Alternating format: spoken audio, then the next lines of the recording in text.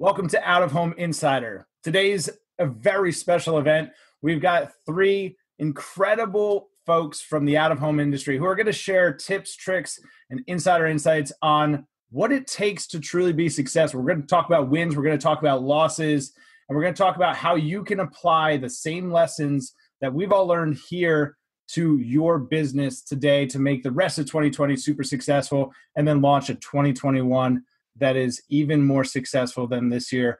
I'll introduce the guests here today. We've got Daione Sanders from Carvertise. We've got Max Goldfield from New Tradition. We've got Doug Cordova from Wrapify. Everybody, thanks for being here. Thanks so much. Thanks for having us.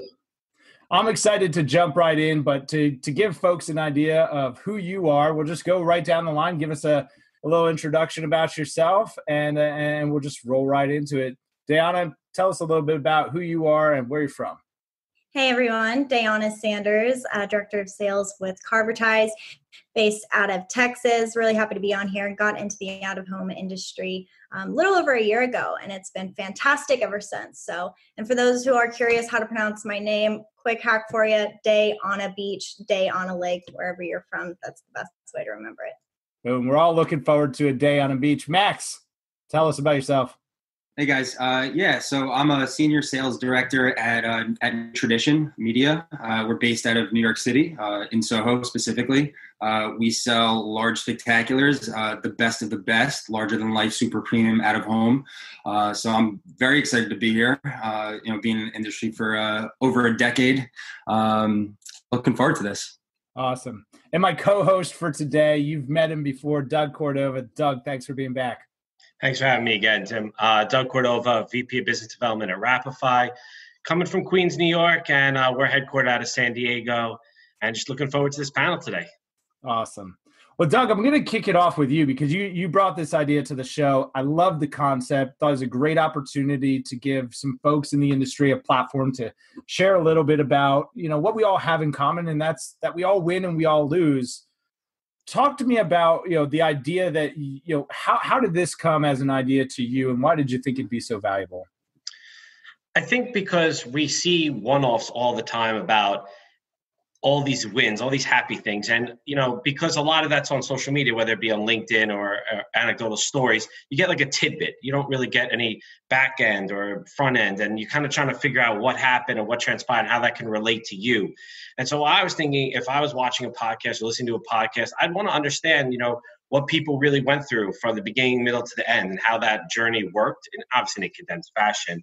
And then from the losses, I think that's even more relevant because obviously everything we see on social media is good. No one really posts the bad.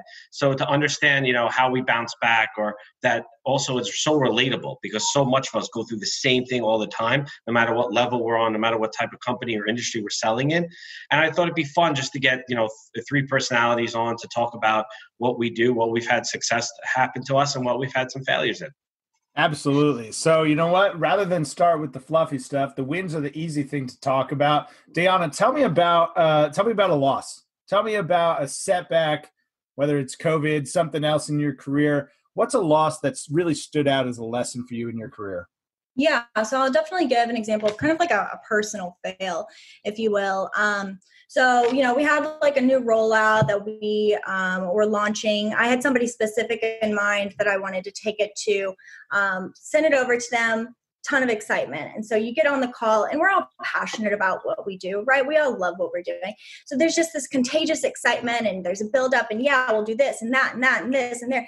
Here we go, rapid fire, hang up the call. And then kind of take assessment of like what I just did. And I had this feeling that like, did I overpromise on something I wouldn't be able to deliver on? So then you kind of get into a cycle of trying to shove things through. It gets messy. You're asking other people to like put you higher and top priority. And at the end of the day, that is kind of what happened is I had to go back on my word and say, hey, I got emotional in it.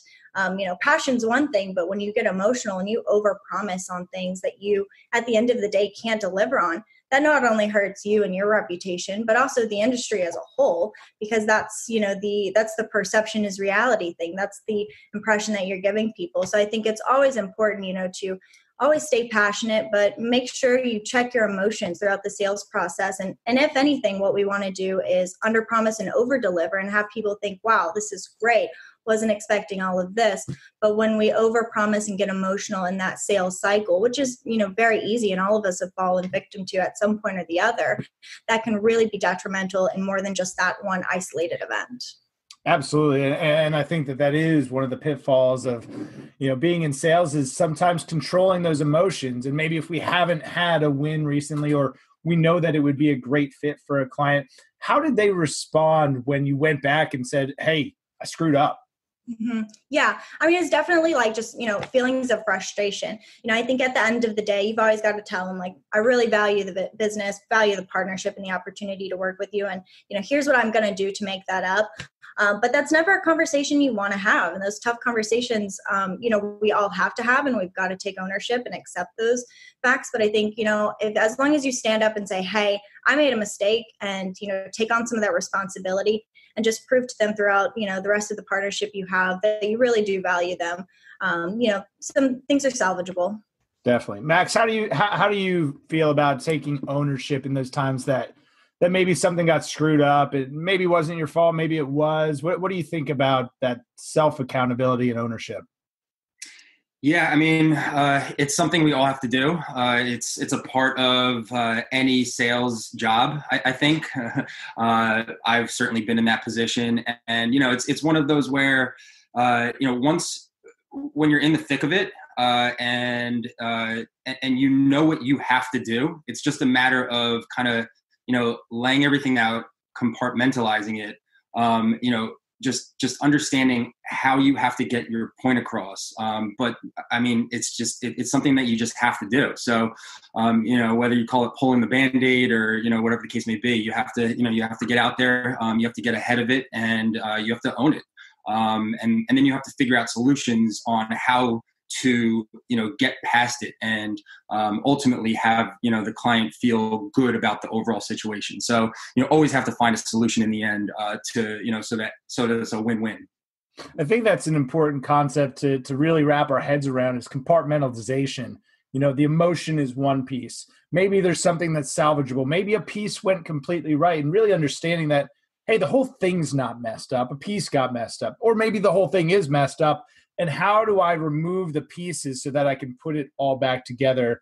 Max, what's that time that you just failed? What's your lost story? Yeah, so there's so many to choose from. Now, one that really sticks out in my career several years ago, after a long day at work, and we work in a very close-knit industry where you forge friendships, right? So like your clients become your friends. And after a long day, I found out that I didn't make a buy. Went to an industry event. So at this industry event, I ended up seeing one of the buyers. So walked up to him, pulled him to the side. We started talking about, why didn't I make this buy? It turned out, it turned into a bigger thing. We got a little aggressive at each other. But it's one of those where, my frustration got the best of me. And I wish it hadn't happened. I wish I was able to take a step back and be like, you know what, you'll get the next one. And unfortunately, things haven't been the same with this person.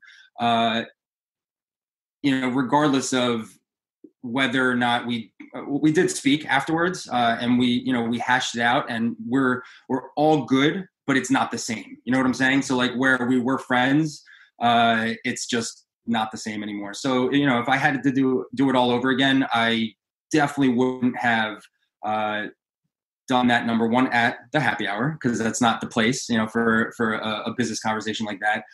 But number two, I just, I would have gone about it a completely different way. So I definitely learned, sorry about that. Definitely learned my lesson on that one. And, I truly believe like every loss, every disappointment, every failure is an opportunity to learn and grow and get better. So, that's one where it truly sticks out, and I feel like I've gotten better from that situation. For sure. And out of home is such a unique industry, at least in, my limited time in it, because you forge friendships with people and there's so many moving things and there's emotion tied to this. We have families that we need to provide for. Doug, what do you think about that fine line between friendships and professional relationships? It's timely. I think it's very difficult. I think you spend a lot of time with people in the industry. Max, I'm similar. I'm 11 years in. I spend a lot of time with people, whether it be happy hours or it be traveling at the Geopath conventions or whatever the case may be. You see the same people, same faces all the time, and you get to know them. You get their phone numbers, you text with them, you go to lunches with them, dinners with them, happy hours with them. But everyone has a role. Like buyers, they have to buy for their clients. They have to do what's right. We have to sell our product and get that across as well. And sometimes those lines cross. Sometimes you have to go around a friend because it's more important to get the buy done. Sometimes you have to just accept the fact that even though they are friendly with you and they tell you they love your product and everything, that this just didn't make sense at this time. And I think a true friendship is going to be able to sustain that understanding that you can't always work together and it's not always going to be a good fit. So building that true friendship is great because, again, we spend more time with people we work with than our family sometimes. But you have to understand that and you have to draw that line. Definitely. And that kind of segues into my lost story. And then, Doug, I'd love to hear yours. I was about a year and a half into my agency career and had a big client. They made up probably a third of my billing and was friendly with everybody on the client side, from the ownership of the company down to the salespeople working there. And they called me in one day and said, this was a week before Easter, 2 weeks before my son's birthday. Tim, we're going a different direction. We're going to be changing agencies. And that just an incredible setback to lose a third of your billing like that. And it was humbling because I'd lost clients at that point, but I hadn't lost that big of a client. I hadn't lost, so much of my business that I'm trying to do the math on how am I going to rebuild this and get back to the same level that I'm at. It's a long sales cycle, right? What we do takes a lot of time and opening doors and all that stuff. So how am I going to get back there? And I handled it. I handled it like a professional would, and ended up getting a job offer from the client on the back end of that. Maybe that doesn't happen if I handle it differently, but it was a huge setback financially that actually parlayed into a great opportunity and ultimately led me into the out-of-home industry. So I'm forever grateful for that loss. Doug, what's a time that you lost? So Mike Tyson has a famous line, everyone has a plan until they get punched in the face. So I came into this position at Wrapify back in November and spent a lot of time, obviously, being in the industry, having, clientele and contacts, reaching out, teaching them, what we're doing now, what we're doing here, what we're focusing on, building momentum, because it takes time. You're starting with a clean slate. No matter who you know, no matter how long you've known them, when you move companies, it's clean slate. It's clean building all over again. And that takes time. So you're building. We got a big win, and there was a lot of momentum going into that, and then COVID hit. And then my whole funnel, my whole pipeline, everything that I just spent 4 months, like blood, sweat, and tears, long days, a ton of traveling, being away from my family, was just wiped out. And listen, I've had losses before. I've had clients I knew were going to close, and then it didn't for some reason. You rebound. It happens. This was just building everything up to something and then having it wiped out again and not being able to do my typical rebound processes, which is get back on the road, get back in front of people, get back to meetings. That all changed. So not only did I, get punched in the face, I didn't really have an idea how to get back up. And so I really kind of sat back and I talked to people that I had confided in throughout my career, people that I respect in the industry. And they're like, listen, get your face out there, whether it be LinkedIn, whether it be Zoom, book those meetings again, start having those conversations. Where value lies, you know how you can help, and just start, slowly picking up. And it has, definitely not to the extent it was, but that was a hit I've never taken in my career, whether it be in the industry I'm in now, which has been 11 years, or whether it be, the 7-8 years before that when I was doing something else. And so that was by far the most difficult, hit I've ever taken. So I think that if we can summarize the loss idea, it's here's four folks, and there's millions of more sellers of all different types of things, just like us, that have all suffered incredible setbacks, professional relationships fractured, personal friendships fractured, losses financially. But there's one thing that everybody here has in common, and that's that we just kept running towards the gunfire. We just stayed in the fight. And how important it is to just here, it's my Dory line that I always come back to just keep swimming. When those things get taken away, your fallback plans get taken away, activity, whatever that is, as long as we're moving forward, so valuable. Daione. Yeah. Let's bring the mood up a little bit. We've been talking a lot about losses. Talk to me about a win. So the example I'll give, and it does end up a win, but it's got a lot of like tricky things that kind of went into play. Max and Doug talked earlier. Sometimes things are just like out of your control that go wrong through the sales process. But to give you a backstory, it was a home service client, 24-karat gold prospect. So, took a while to get in with them. Then you've got to go through the whole sales process and meeting with them. So long story short, we got to the point where, all right, they were going to give us a trial campaign, right? So we were an element to a greater marketing initiative that they were launching, but we got a launch with them. So they're giving us a shot here. We've got to make everything roll out great. We've got to knock it out of the park. We've got to make this a huge success, because if we do, huge potential.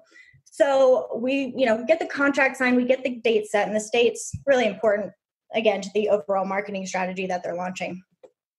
So we start going through production, through launch, and this is where everything that goes wrong could, before we even have things going right. So a huge snowstorm comes through. The market we were doing was in the Northeast. Wrap shops are closed. Shipping's delayed. We can't get drivers. No installations happening, right? And so this is all behind the curtain, and the client doesn't know what's going on. But we've got a date that's very critical and very important that is looming, and it's looking like we're not going to be able to hit that. And I think Max said earlier, it's so important sometimes just to get out in front of things, right? So you've got two different aspects. You can be reactive or you can be proactive. And reactive is crossing your fingers, hoping for the best. But if things don't happen, you've got to call that client up and you're the bad guy, right? Or you be reactive and you have that tough conversation and say, hey, there are elements out of our control. There are things we could have done better, but this is the situation. And so you pick up that phone and you fully expect them to pull the contract because we're not able to be in line. And, this is where I think being proactive and being transparent really will help you, because at the end of the day, it ended up saving this whole thing. So, by picking up that phone, I earned their respect. They were, they appreciated the fact that I was transparent and I got ahead of things, and we were able to shift and just adjust things so that at the end of the day, it could all work out. Long story short, great campaign. They ended up extending with us, but that was a really pivotal moment and a key learning lesson for me, as well as for anybody, that when it's tricky to do that. You've got like a gut feeling, you feel icky. You don't want to be that bad guy. You want to wish for the best, but you've got to just get out ahead of things. Because when we use that word partner, which so many of us in the industry use, but if we don't follow it up with our actions, then we're just setting ourselves up for long-term failure. Absolutely. And I think that the word partner is a good word. Sometimes it gets watered down a little bit because it's a little bit buzzwordy, but partnership means that it's a being in a relationship. It's, having a significant other, and hey, we're going to talk about something that's going to make you uncomfortable, but we're going to be better for it. Mm-hmm. And that trust is so important, especially when we're talking about a business-to-business relationship, lots and lots of money, and ultimately your client's success contingent on you doing the right thing. Mm-hmm. I think that's a great story and a lesson that, really we can all apply of lean into it. If it's uncomfortable, it's probably something that needs to get done. Max, yeah, it's like a good, I'll say one more thing. Good quote or, I don't know, mantra, if you will, that I've always taken to heart through business is, your client's success is your success. You're not going to grow long-term unless your clients grow. You're not going to be successful unless they're successful. In this industry, your reputation's so much. It is like a small industry. We know everybody, we interact. And so that's so critically important that you always want to put their success and don't treat them like a commodity. Really do treat them like a partner. Amen. Amen. There's real people that are, contingent on you doing the right thing. There are people whose livelihoods are impacted by you doing the right thing. On the client side, they have employees who need to provide for their for their families. And if you don't take that level of ownership, then you could be impacting a lot of people along the way. Zig Ziglar, R.I.P. Zig, the man himself, he said, you can have everything in life that you want if you just help enough people get what they want. Max, what's a win for you? Yeah, so I think big wins go deeper than just a big contract. For me, big wins within a contract are ones that I think make a difference. Whether it's socially, whatever the case may be. So just making a difference in some way. Most recently during this pandemic, and this is kind of a two-part win. Most recently during the pandemic, I was RFP'd, and right off the bat, I knew. Max, just real quick, for any seller that's outside of out of home who's listening to that, what does that mean? It's a request for proposal. So my agency partner, they'll send us a request, and it'll have the target markets, the demographics they're looking to reach, whether it's digital, whether it's static, it just has all the components to what the client is looking for. So essentially, once you receive that, then you go through your inventory avails, and you try and figure out what you have available, what makes most sense, and what would make most sense within this plan. So I was RFP'd, and after reading this RFP, I knew right off the bat that without a follow-up phone call and really selling this through, there's not a chance. Like it just your inventory fits perfectly what you have to offer. Whether it's out of home or any other industry, you'll know right off the bat, oh, this is perfect. Right off the bat, just based on what they were asking for, I didn't know if it was perfect simply based on budget. So this is one where I had to follow it up. I made a call. I set up a meeting, and really sold it through. Really talked about the benefits of the plan that I was putting forth. So ultimately, my contact at the agency got back to me and he said, this is the client's really liking this. This would not have happened had we not set up that call with the client. So that's number one, amazing there. But number two, this is in the thick of the pandemic. So my company really needed this, every company needs sales right now. For me to go not really above and beyond, that's really sales 101. You follow up, you sell it through. But this is one where, sometimes it just doesn't happen. Sometimes, there's such a quick turnaround and you don't have that opportunity to sell it through. So I'm really just, very thankful and glad that I was able to do that. Number one, for my company, because we really needed that. But number two, the message. So when we talk about making a difference, the message is what really gets me excited about this program that we're running. So it's on the largest digital in the country, and that's the centerpiece within the overall plan that we're talking about. But the message is help us feed California. One case equals $1 donation. And it helps feed, it's benefiting the World Central Kitchen. So as far as selling it through, great. I made a sale, but it helped my company and it also is feeding people. And that's ultimately what makes me feel good about this and what makes it a big win for me. I think that's definitely, that's a great win and good on you, right? Because it's the uncomfortable work. It's, what Daione just shared about, leaning in and really going someplace that most folks may not be comfortable going. You had a higher purpose for doing that in serving the community, but also in serving your team and the company. And I think that that's a great lesson for all of us. Doug, how about you? So I'm not going to count the TikTok video that got over 300,000 views. No, I'll put that out as my major win. But no, one thing I think as salespeople, no matter what level we're on, no matter where we are, is proving our worth, right? Proving our value. You could have a salesperson that brings in a ton of revenue, but had that revenue come in. Is that reactive revenue? Is that proactive revenue? So I've always taken upon myself to be that proactive person. It's why I got into business development in the first place. It's what I like doing. Is it harder? Yes. Is it longer? Yes. Do you make as much money all the time? No. But several years back, I was working at a major company. I happened to be promoted 3 months into my role. And one of my major roles in that company was to get revenue from clients who weren't spending with us. For those of you who are not familiar, with out-of-home structure as a whole, most of the times the revenue comes from the at-home agencies. So a lot of times you have these client conversations, but then the client reaches back to the agency, and as Max said, they RFP, and that's how the revenue comes in. So my goal was to reach out to these clients who we weren't getting any revenue from. And one specific instance, we had the client come in, we pitched to them our capabilities, and they said to us, we actually just ran a New York campaign. You weren't even on the RFP, which means my company wasn't even an option for that client to buy.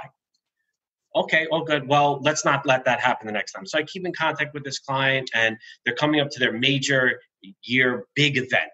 And I get a call from the client, and they said, hey, I'm looking at the RFP. You're still not on it. So meaning the agency still didn't put my company on the RFP. She said, I'm going to fix this. Calls back the agency, and I worked closely with the rep at the company who handled the agency, and I said, listen, just a heads up, this is going to happen. And they're like, not a problem. We got to do what's best for our company. So the agency's like, okay, we'll put them on. The client then calls back again a week later, says, hey, there's not enough of this company on the RFP. Long story short, we got the majority of the buy, and from a situation where we were never on the plan to begin with. So I was able to then show to my CEO at the time, hey, look, we were not even on the plan.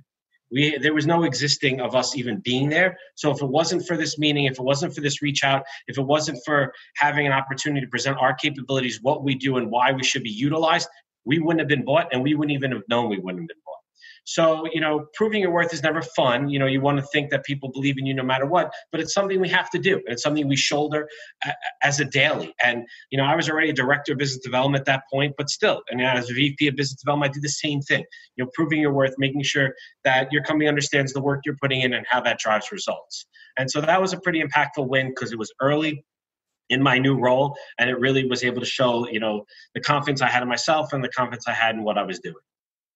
I think it's a great point about it's. I think that the theme of this entire conversation is really doing that uncomfortable work, and we could just sit back and let status quo be the status quo. But the reason that we're in the roles that we're in is to do that. There's a reason that top performers are consistently top performers.